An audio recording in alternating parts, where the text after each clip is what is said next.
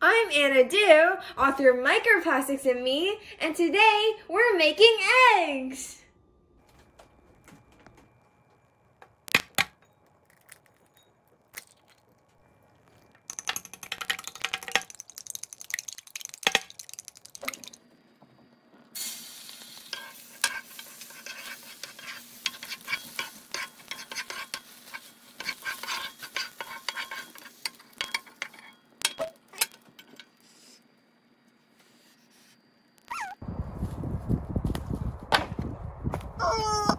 I love eggs and I love chickens. So behind me there are a couple of free pallets that I got from Craigslist, and I'm going to turn them into a chicken coop.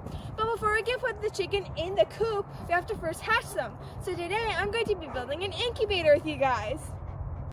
Over here I have two different types of light bulbs. This is the incandescent light bulb that was used in the past, and this is the modern day equivalent, which is much more energy efficient. In the past few years, the government has been funding projects to replace all of these light bulbs with these. And the reason is because these light bulbs are incredibly inefficient with their energy use. Over 98% of the energy put into it becomes irradiated as heat. Now, while this might not be very good for the environment, it is very good for chicken incubators, which is why I'm going to be using this. This is the box that all of these chickens are going to hatch in. In order to make sure that the entire project is low cost and biodegradable, it's going to be made out of cardboard. Now over here is the fan, and this fan is used to evenly distribute heat across the entire incubator. And this is the light, which is used to generate the heat. Now up here, I have the Arduino Uno. This Uno is connected to the relay, which can handle high power, including AC, which is why it's connected to this AC light bulb. Now this Uno also has a temperature sensor, which is used to detect when the heat is safe enough for the chicks to hatch in. Down here, I have a computer. This computer is connected to a thermocouple, which is very accurate, and that's why it's being used to confirm the accuracy of the temperature sensor connected to the Arduino. This is all to make sure that these happy little eggs can hatch safely. Now all of the links for the fritzing files and for the code can be found in the description box below. This is a takeout box that I just had lying around. I always save my takeout boxes because I'm always able to reuse it one way or another. I'm going to use this in order to mount the Arduino on the incubator.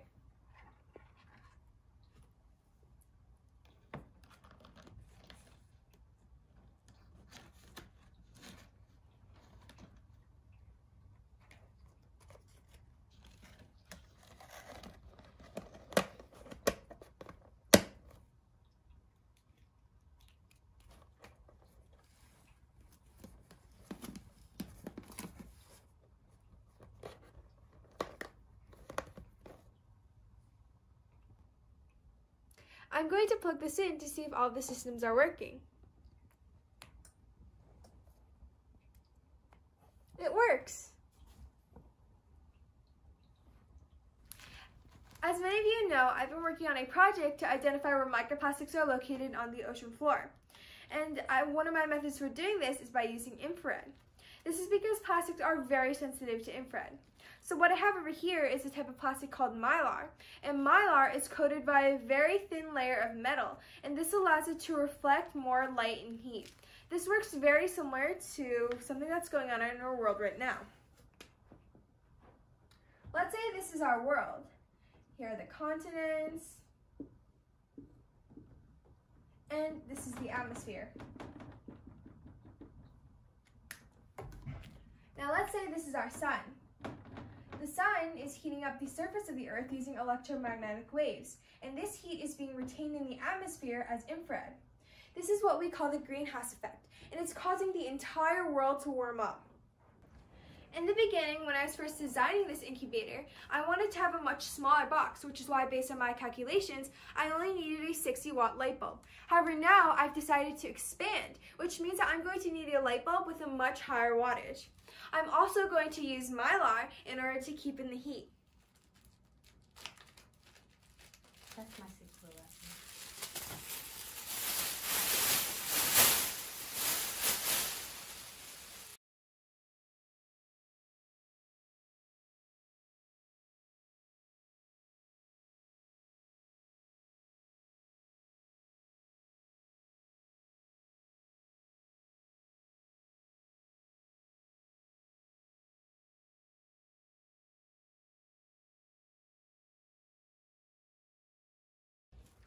I'm using the Arduino and the relay in order to control when the light inside of here turns on and off. When the temperature goes below 98 degrees, the light will turn on, and when the temperature increases over 101 degrees, then the light will turn off. And keep in mind, all these sensors are in the middle of the box, so some areas closer to the light bulb might be slightly warmer and some areas farther away might be colder, despite the fact that there's a fan running in order to maintain a steady temperature and to make sure that all the eggs are getting the right amount of oxygen. This thermocouple is extremely accurate in terms of identifying the temperature.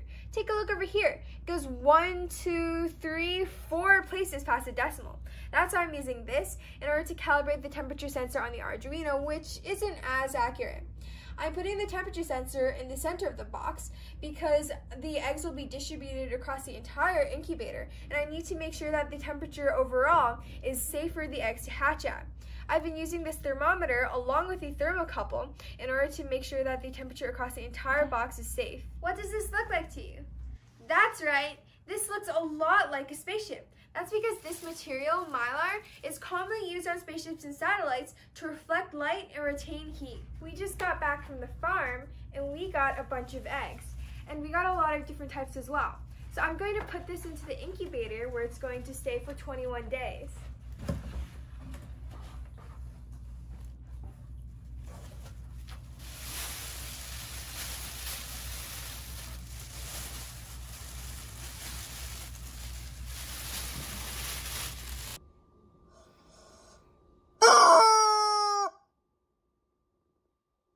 You should check out inadu.org along with deepplastics.org. There you can learn more about science as well as find some STEM activities to do. Finally, please like, subscribe, and watch the other videos in the series. This is Anna Du, the Microplastics Girl.